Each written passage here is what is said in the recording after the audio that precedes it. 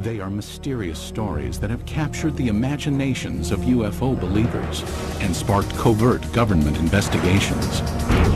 It was a gigantic object 300 meters in diameter. It made very strange aerial maneuvers. But these are not celebrated American paranormal incidents.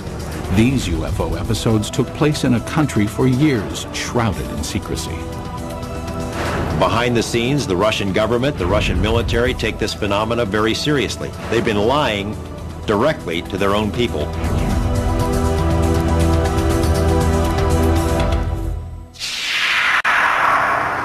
May 2002. In a remote area 100 miles outside of Moscow, an investigative team from Kosmopoisk, a group that studies UFO sightings, searches for signs of UFO activity. We are going to enter the forest. This is the place pointed out by local people to be the destination of different types of UFOs. Soviet ufologists have been active since the 1960s.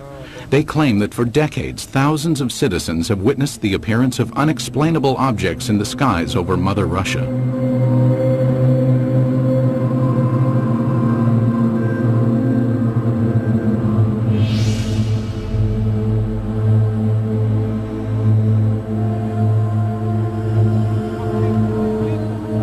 Today, ufologists in Russia work in the open and report their findings freely. This was not always the case. Before the policy of glasnost was introduced in 1985, independent investigations of UFOs in the former Soviet Union were conducted in a climate of secrecy and fear. At times, official government policy denied the existence of UFOs and any UFO activity, and prohibited anyone from reporting otherwise. The UFO research in the former Soviet Union was a very complicated matter because one had to deal with overall state secrecy. Meanwhile, the Soviet government was involved in covert UFO investigations of its own. We know that the Russian government studied this secretly for a period of 40 years. We know that they took it very seriously. We also know that there have been various attempts, including more recent ones, to put a spin on this to say, there's nothing to it. That's a bunch of baloney.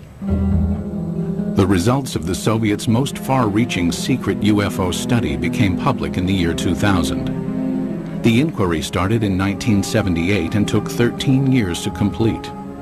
The investigative team consisted of top scientists and military experts, and was completely clandestine.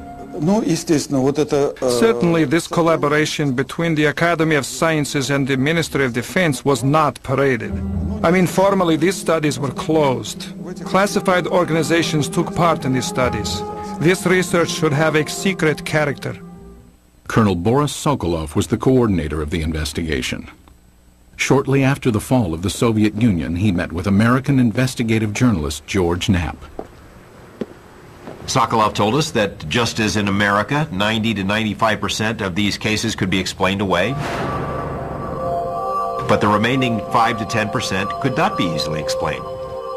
The 13-year Soviet UFO study scrutinized some of the most puzzling sightings in Russian history. In 1968, a cameraman documenting a test of a Soviet jet fighter noticed a huge triangular object in the sky. He focused his camera on the object and caught it on film. In 1977, an unusual aerial display sent tentacles of light streaming down over the town of Petrozavodsk. Some claim the event caused fine holes to be glazed in glass windows and concrete. In 1982, military personnel at an intercontinental ballistic missile base witnessed several brilliantly lit orbs overhead. Seconds later, a warning light indicated a missile had switched to the prepare to launch mode. Had an alleged UFO come close to starting a nuclear attack?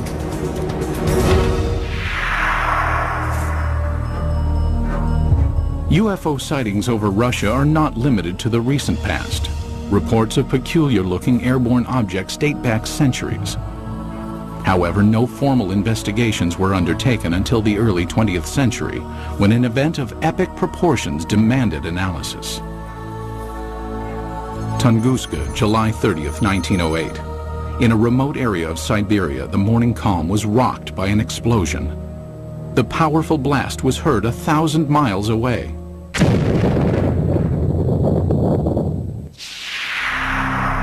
There was an enormous firewall blast, something on the order of 15 megatons of equivalent energy, which is roughly 1,000 times that of the Hiroshima blast at the end of the Second World War. This was an extraordinary event.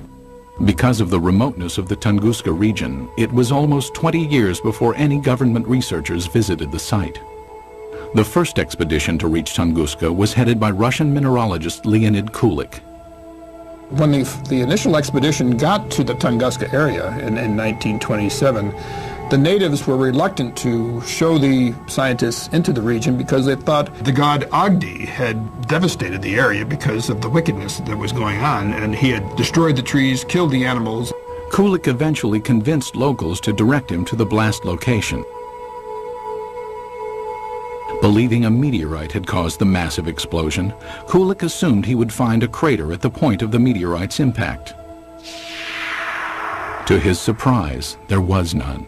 He looked for meteorite samples on the ground because often when an object hits the Earth, it throws up debris, and the debris is recoverable around the edges of the crater. But of course he didn't find that either. What Kulik discovered has stirred UFO debate for decades.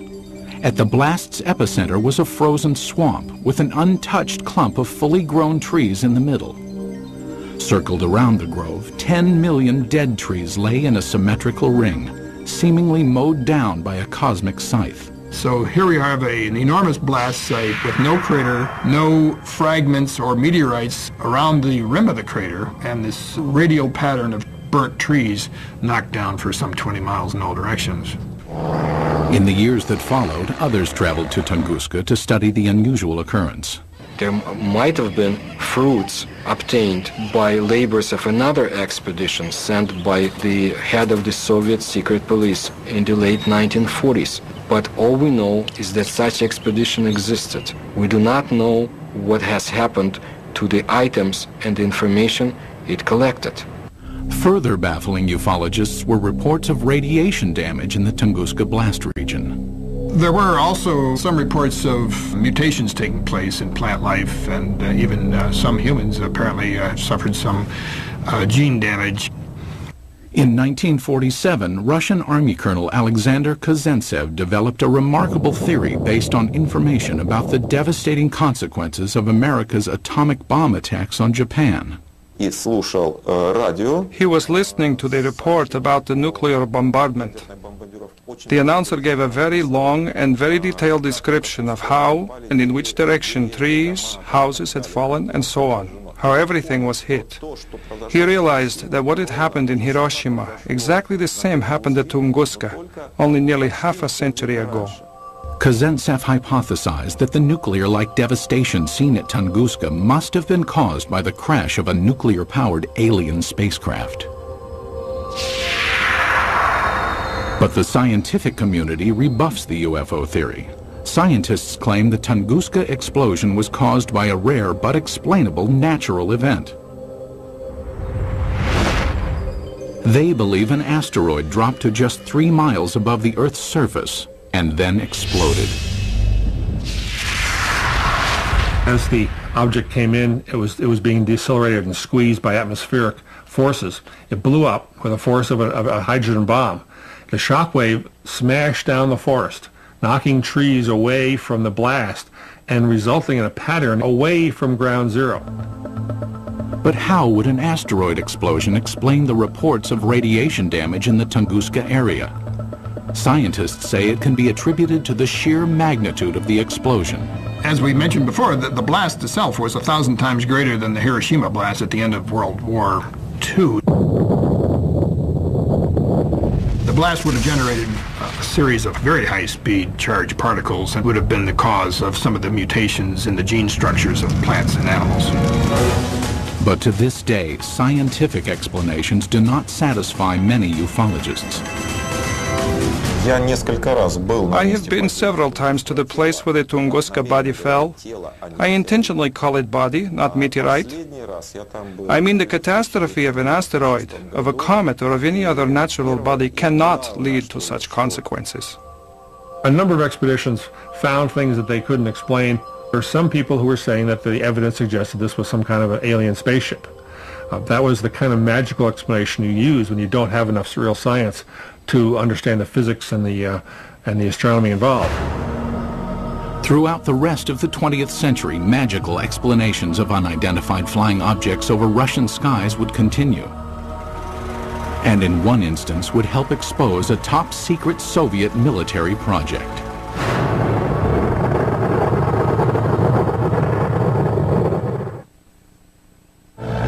It was 1948. World War II was over, but the Cold War was just beginning. Soviet leader Joseph Stalin had initiated the Berlin blockade and directed his scientists to develop a nuclear weapon to rival that of the United States. It was during this period that some claim Stalin grew concerned about UFOs. It is said his interest stemmed from reports of a 1947 UFO incident in Roswell, New Mexico.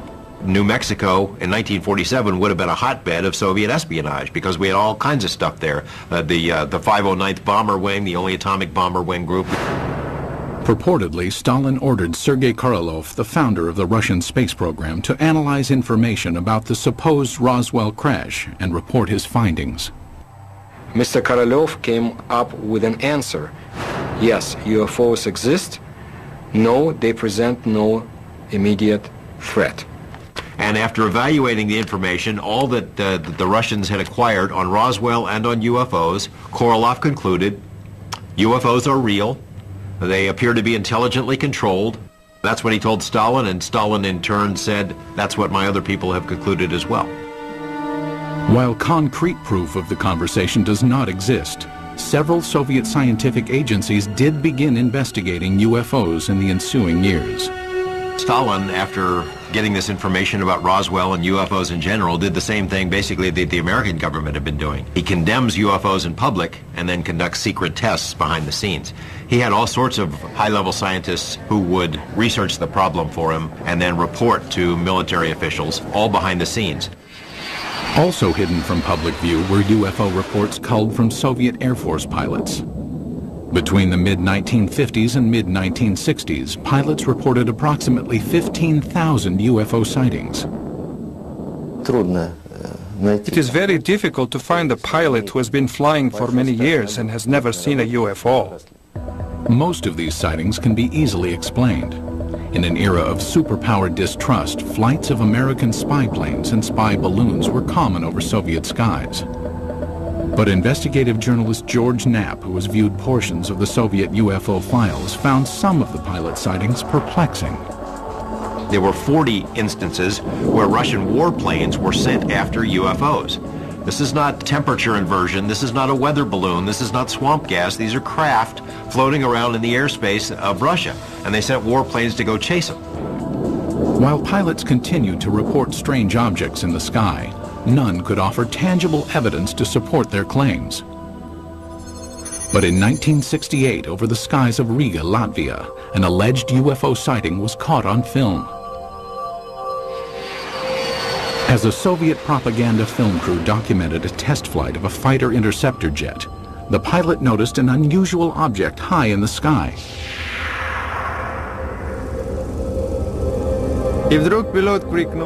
And suddenly the pilot shouted, "Look, film it!" We looked and saw a triangle at a tremendous height. Fighter planes scrambled to investigate, but the object quickly disappeared behind a cloud and was never seen again. It was later estimated that the craft was hovering approximately 7 miles above the ground. The film was sent to the Kremlin, where it remained locked from public view for years. They really took it seriously. I say seriously because the film was taken away. It was declared completely secret. Outsiders have only recently seen the confiscated film.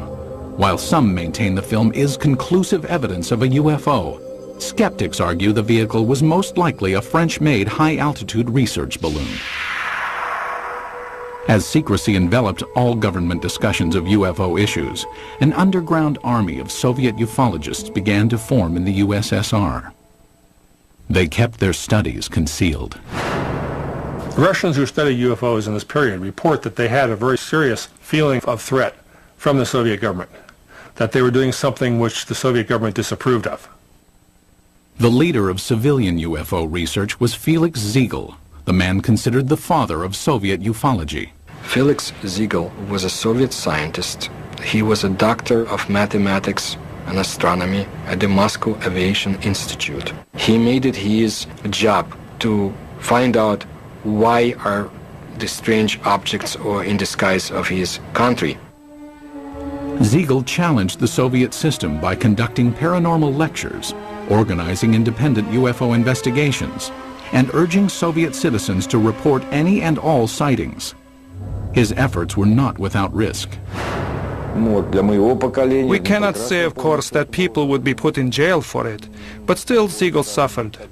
He was harassed both in his place of work, at the Institute of Aviation, and he was harassed by the state government authorities.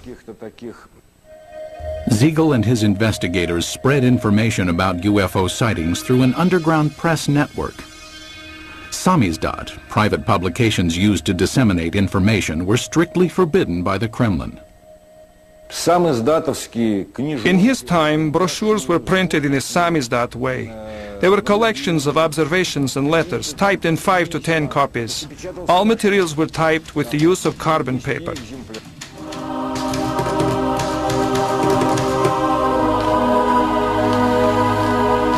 Samizdat papers were distributed by trustworthy messengers who secretly carried the copies from one person to the next.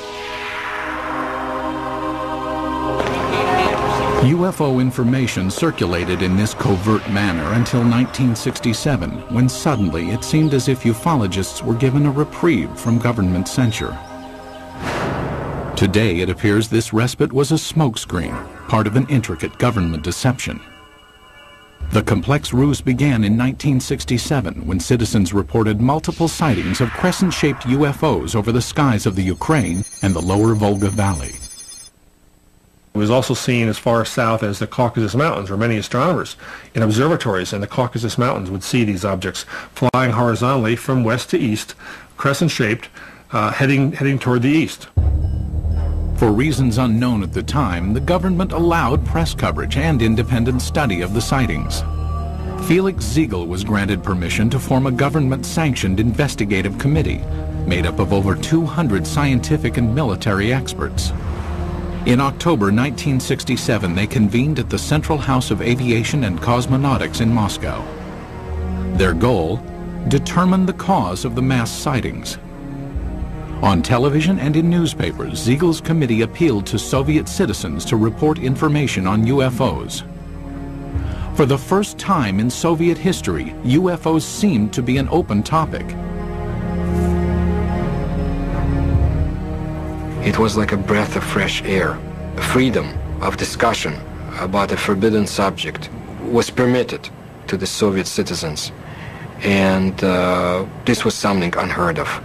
And alas, it did not last long. Within a few months of Ziegel's televised appeal, the steel jaws of Soviet censorship clamped down. Reporting of UFOs was once again off limits. The subject was dropped from the controlled media, and Ziegel's committee was ordered to disband. The committee was to encourage people to report. As soon as the reports began to gather, somebody in Moscow quashed the activity, canceled the committee, canceled publication of further works, and put a lid on it. Cries of a Kremlin whitewash were immediately sounded. Why the cover-up takes place, I don't know. Is there a cover-up? There's no question about it. But what they were covering up is the question. UFO buffs believe they were covering up alien visitations. I think the evidence is clear they were covering up descriptions of their own secret military aircraft and missile activities and satellite activities.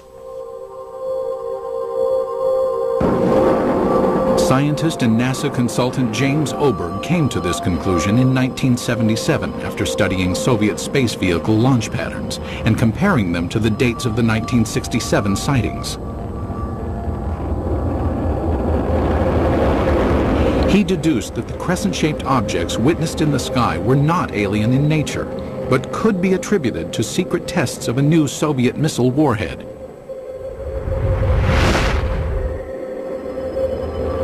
People in the area saw the rockets, especially at night, saw the streamers, the contrails in the sky, even heard the rockets. They were told by the government that there was nothing there, that it was not anything ours. It became a UFO phenomena. Later dubbed by the Pentagon as a fractional orbital bombardment system, the Soviets had good reason to keep the tests secret. It was designed to sneak under our radar as a first strike weapon. It was one of these scary things that you only build it if you mean to make a sneak attack. It was also illegal to have such a weapon because in 1967, the U.S. and Russia and other countries signed a treaty forbidding the placing of nuclear weapons into orbit. But why, after crushing public dissemination of UFO information for years, did the government briefly loosen its restrictions in 1967? It appears now to have been a deliberate ploy to fool its citizens and the international community about the true nature of the sightings. The Soviet government did not want the public to understand what was going on. They didn't want the Americans to know, for example, what was going on. It was a useful camouflage. It diverted people's attention. Because it was a UFO, Western journalists would laugh rather than investigate it. The cover-up by the Soviet government is in letting people think they're flying saucers. The strategy backfired when the extensive UFO data collected by Felix Ziegel's committee was published in magazines. The Soviet government realized what these reports really were. They're military secrets. Not described accurately, but accurately enough to be of use to the CIA if they ever caught on. The government said, "Oh my gosh," and other things in Russian, and said no more UFO reports get published in the Soviet Union. For 10 years, public discussion of UFOs was effectively brought to a halt. But that would change in 1977 with the appearance of a strange-looking object over Soviet skies, witnessed by thousands of astonished citizens. September 20th, 1977. As dawn approached in the small Russian port city of Petrozavodsk, a spectacular aerial display lit up the skies. The incident would become one of the most studied UFO sightings in Soviet history. The phenomenon of Petrozavodsk is one of the greatest abnormal phenomena on the territory of our country. At approximately 4 o'clock in the morning, civilians and military personnel reported seeing huge star-like apparitions shooting in the sky. As it flew up in the sky, it appeared to come over the city and then head off toward the horizon. People who were out in the streets of the town saw this blazing jellyfish, streaming tentacles down from the saucer-shaped bright core. The impressive display lasted approximately 10 minutes. Witnesses claimed that a host of strange occurrences on the ground accompanied the sighting. They reported all sorts of phenomena. They smelled ozone, computers were crashing, drivers lost control of their vehicles and went into ditches. Perhaps the phenomenon most difficult to explain was the appearance of finely glazed holes in glass windows and rocks around the city. There is no explanation for this fact, but the connection is direct by the time parameters. There had been no holes before the event, and then they appeared. Witnessed by thousands, the aerial display above Petrozavodsk was impossible to refute. While the sighting remained a mystery to Soviet citizens, NASA consultant James Oberg quickly discovered its origins. Because of my connection with the space program and my knowledge of satellites and rockets, I was able to find out within a matter of hours. There was a rocket launching that morning from a secret space center north of Moscow at precisely the time people were seeing this UFO. The jellyfish-like display was triggered by the launch of the Cosmos 955 spy satellite. As the rocket engine contrails were backlit by the rising morning sun, it produced the tentacle effect observed by witnesses. So this what they call basically the smoking gun of Soviet ufology. They call it a Medusa, or jellyfish UFO, because it was streamers of light coming down from the streamers in the rocket engines of the rocket, as it turned out. As with previous mass sightings, the government had ample reason to keep the truth hidden from Soviet citizens. The satellite was launched from a secret military space center called Plesetsk, one of several undisclosed missile bases scattered throughout the Soviet Union. Most ufologists accept the satellite launch as the cause of the aerial display, but many argue it does not fully clarify the mystery. How shall we explain the appearance of some beams that burnt the glass? When the pieces of the glass were analyzed at the Institute of Metrology in Moscow, they concluded that these holes resulted from badly glazed window glass. That is, a purely technical defect took place. I do not believe that the launch of a secret military satellite would explain the holes that were made in the glass. My personal opinion, no, this was not man-made technology that's responsible for such effects. There were some reports of holes being drilled into glass window panes and in paving stones. I saw those reports. I can't explain it. And all these sorts of additional phenomena, these additional reports, are typical of what happens when people see a very sudden, shocking sight in the sky and look around them for corroborative evidence. Most of the time, it's irrelevant, independent, and sometimes even imaginary. While the mysterious holes might never be fully explained, the Petrozavodsk incident had much deeper consequences inside the walls of the Kremlin. The upshot of this incident was the decision of the Soviet government to create a secret program to study UFOs. In the weeks following the Petrozavodsk sighting, the Soviet Academy of Sciences received inquiries from several European nations concerned about the nature of the event. In response, the Academy of Sciences requested permission from the Kremlin to initiate a top-secret investigation of anomalous occurrences. Although aware the majority of these events were not paranormal in nature, the scientists admitted in their request that they could not provide a scientific basis for all UFO sightings. The Academy of Sciences can neither ignore or explain the paranormal phenomena similar to that observed in September 1977 in Petrozavodsk.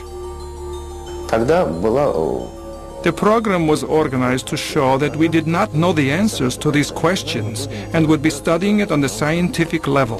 That was the way the official scientific program for studying abnormal phenomena and extraterrestrial flying objects started its work in the Soviet Union. In 1978, the investigation that later became known as Institute 22 was formally started. The study lasted 13 years and was completely concealed from public view. But why did the Soviet government spend time and money to investigate a phenomenon it already knew the origins of? There's really no surprise that the Soviet military, even if they understood the nature of most of these reports, would still investigate them. The Soviets traditionally spied on themselves as severely as they spied on the West. If they already knew that these are missile tests, why do they have to have a nationwide study behind the scenes? I mean, it's not like the results of the study were ever going to be published anywhere. It was a secret. So it makes no sense. While the rationale for the beginnings of the study is still debated, there is no doubt the scope of the investigation was far-reaching. The Institute 22 inquiry was conducted jointly between the Soviet Academy of Sciences and the Ministry of Defense. It was very useful for the Academy of Sciences to collaborate and to carry out studies together with the Ministry of Defense, because naturally it was much easier for the Ministry of Defense to get the information we had no access to. The armed forces were ordered to study what, if any, influence possible UFOs might have on the proper functioning of technical military equipment. In addition, hundreds of thousands of sailors, soldiers, and pilots were recruited to watch for and report on UFOs. No one was told why the reports were being taken. The Ministry of Defense has an enormous observance potential. First, military units are located all over the country. Second, unlike civil organizations, an order from the Minister of Defense is sufficient for making a potential viewer of each military man, and this was done. Every single unit in the vast Soviet military empire had to comply with this study. That is, any UFO, any anomalous object, any ball of light, any strange thing in the sky whatsoever had to be fully investigated. Scientists were directed to investigate the physical nature of alleged paranormal phenomena. The data collected by the military and scientists was analyzed in a lab located in a nondescript building in a suburb of Moscow. The personnel of the laboratory were not numerous, not more than 10 people, and this number was never exceeded. But the specialists from almost all the scientific areas worked there, from a physician to specialists in radioelectronics, meteorology, and astrogeophysics. Practically all the specialists were represented there. It was done in order to study all possible aspects of UFOs.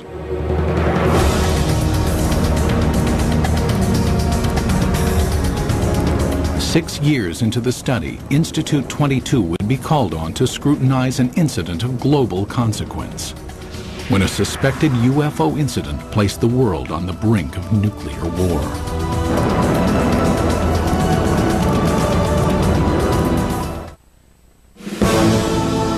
The early 1980s were a time of tense relations between the Soviet Union and the West.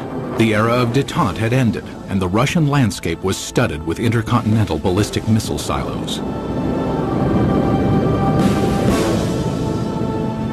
Each contained nuclear weapons aimed westward. It was at one of these silos that a reported UFO incident caused a nuclear scare. Today, this ICBM silo in the Ukraine is deserted, dismantled in compliance with a nuclear arms reduction treaty between the US and USSR.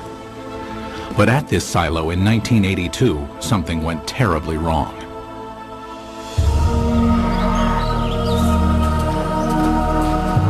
It started at approximately 6 p.m. when soldiers and villagers in the nearby town of Bielo-Korovichi witnessed a strange object in the dusk sky.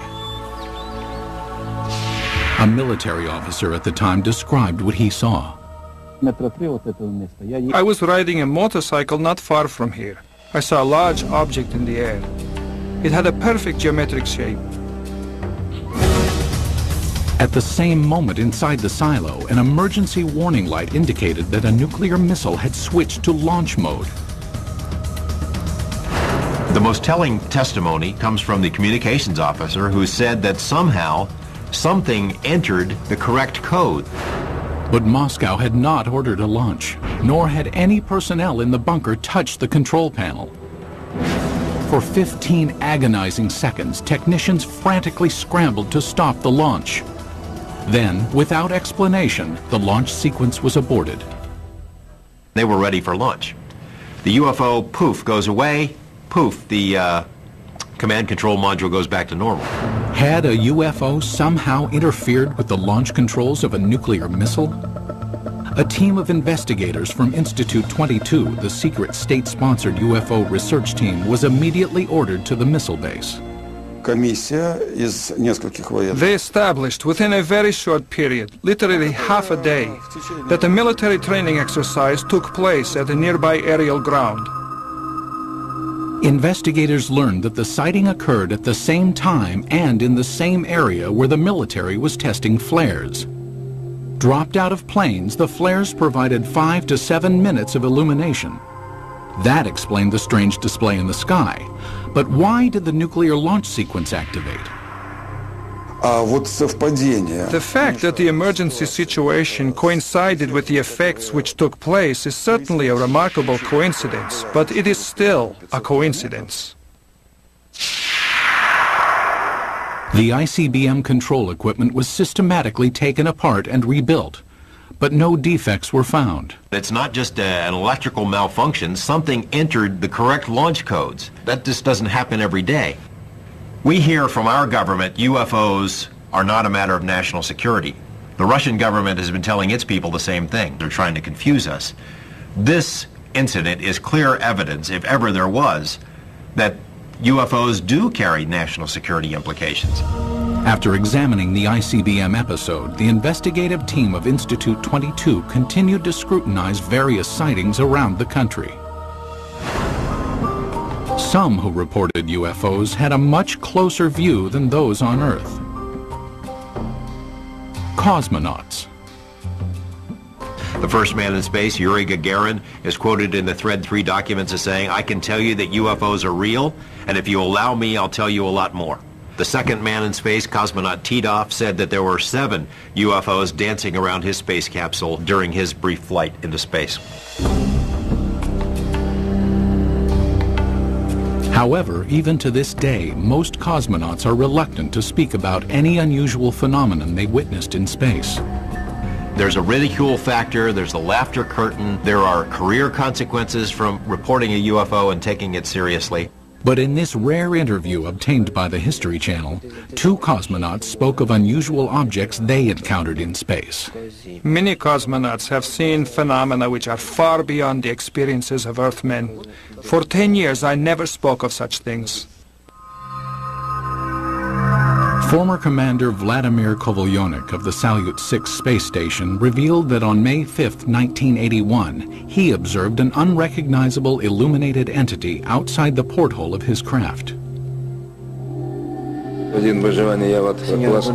The object had an elliptical shape and flew with us. It only flew straight, but then a kind of explosion happened. It produced a golden light, very beautiful to watch. A second explosion followed, and 2 spheres appeared. As we entered the darkness of Earth's shadow, I could no longer see them.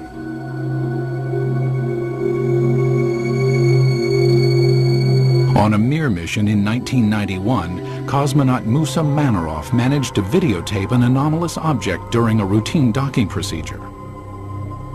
I was looking out the biggest window. It was directly in front of me.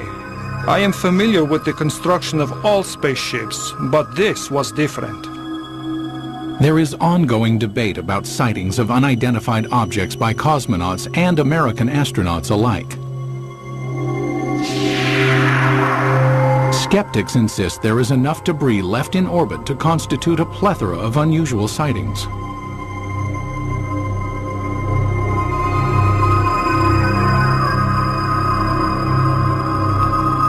As cosmonauts traveled amidst the stars, the 1990s saw major changes take place on Soviet soil. When the walls of communism crumbled, American UFO investigator George Knapp ventured to Russia, hoping to discover just what secrets the Soviets had been hiding about alien encounters. What he found was startling.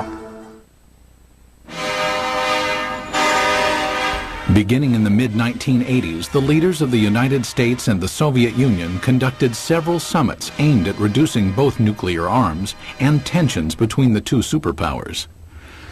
Shortly after one such meeting, President Ronald Reagan revealed he and Mikhail Gorbachev had discussed the topic of alien encounters. I couldn't help but say to him, just think how easy his task and mine might be in these meetings that we held if suddenly there was a threat to this world from some other species, from another planet, outside in the universe. We'd forget all the little local differences that we have between our countries. Reagan made 5 different public statements, including one to the United Nations, that, well, boy, wouldn't it be something if UFOs were suddenly a threat to us and we'd all get together? And so Gorbachev kind of responded, yeah, it sure would. You know, we would get together. Lo and behold, we did get together. You know, the wall came tumbling down, perestroika, glasnost. With the collapse of the Soviet Union came a new era of openness in Russia. Thousands of miles away in Las Vegas, Nevada, investigative journalist George Knapp, who had studied many American UFO incidents, realized the time was perfect to explore Russian reports. 3 years ago, we have succeeded in obtaining several hundred pages of secret Russian UFO documents and photos. Other Western journalists followed. Today, it's a new ballgame. The lid has been dropped on government UFO files, although there is still plenty of information to be found. It occurred to me, now may be the time to go ahead and try to find out what the Russians know about UFOs. It was a tumultuous, crazy time, but a wonderful time to be there as a journalist. In 1993, Knapp traveled to Russia and was introduced to Boris Sokolov, the coordinator of Institute 22. Like many government-funded scientific projects from the era, Institute 22's funding had been cut and the project disbanded. Sokolov provided Knapp with some of the recently declassified UFO files, containing information on the cases that were more difficult to explain. he had culled from the thousands of reports some of the most interesting ones and had kept them in these binders, and we were able to get them and bring them back. Why would the Russian military study all of this stuff? Colonel Sokolov said it was a very practical reason. They knew that UFOs could do things that their planes couldn't. Figured by studying it, they may be able to get an advantage over us in terms of stealth technology. Upon returning to the United States, Knapp made some of the files public. As a result, Colonel Sokolov was ridiculed by some back in his homeland. Officially, Russia was a democracy, but the communists still had a lot of influence. There were communist newspapers that attacked him broadly as being a sellout to Mother Russia. But the public scorn Sokolov endured was certainly less severe than the consequences he might have been subject to in the old Soviet Union. My friend put it this way. He said, if this had happened 5 years ago, we would be in prison. If it had happened 10 years ago, we'd all be shot for giving up these secrets. But in 2000, the relaxed political climate allowed Sokolov and scientist Yuli Platov to publish a report summarizing the findings of Institute 22. Entitled The History of UFO State Research in the USSR, the report concluded that of the 3,000 UFO sightings investigated, 90 to 95% of the incidents could be attributed to man-made phenomenon, mostly missile launches and research balloons. The remaining 5 to 10% could not be easily explained. He was not willing to conclude that any of these things were extraterrestrials or interdimensionals or aliens from the future or anything of that sort. Дело в том, что до этого The thing is that before, the enthusiastic ufologists had affirmed in literature that all we saw was due to contacts with the extraterrestrial civilizations. No, no, no. It turned out that only a very small percentage of events remained unexplained. But in a land that for so long concealed information and suppressed dialogue, many ufologists wondered if the report revealed the entire truth. There is a vast treasure trove of KGB documents on this topic somewhere that no one has ever seen. And I know the KGB did release some documents in the early 90s, but it is presumed by a lot of folks that the best stuff is still hidden in a vault somewhere. What happened to the files? Who keeps them? Until we ourselves go through the files, we cannot say whether what Mr. Platov and Mr. Sokolov say is true. It will probably never be known exactly how many Soviet UFO files remain classified, or what they contain. Most in the scientific community doubt any smoking guns exist in the unseen files. People in Russia still have a very powerful sense of gossip and rumors, because under Soviet days, so many things were illegal to talk about, illegal to know. So they replaced the reality with a very rich mythology. UFOs became part of that mythology in Russia, and it's still a very powerful theme over there.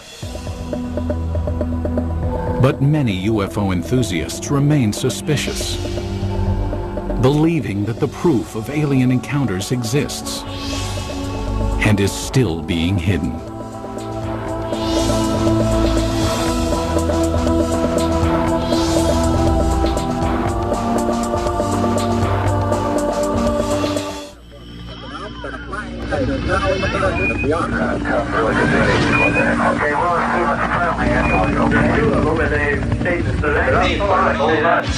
Oh my God, I hope that's a plane. Oh Jesus, please be a plane. What the hell was that? Midway across the first thing was artillery. I could have hit it with a brief. In our history, the first time we're studying something that's studying us. Nobody told me that these days like something fired a beam of light. Doing a circle, you can imagine, circling our warhead. Fired another destructive warhead.